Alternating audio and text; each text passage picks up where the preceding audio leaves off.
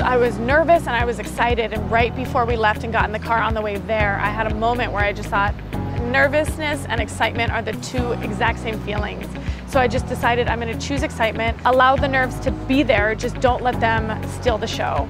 And so I plugged everything in, and they just came and sat down, and there was a moment in the first couple minutes I kept saying to myself, I just got to get the first words out, and I know it'll pick back up and I'll feel really comfortable. You don't have to be the best at everything. Just do the best that you can. I mean, obviously it's like your personal best. Mine is different than Kristine's and Mia's. I think find something that you love to do and then pour your heart into it. I am here, I am doing this. This is now my life.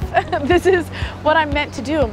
And then to know that you're having a conversation with the greatest soccer players of all time was pretty incredible. I'm keeping it really cool right now, but I don't feel that.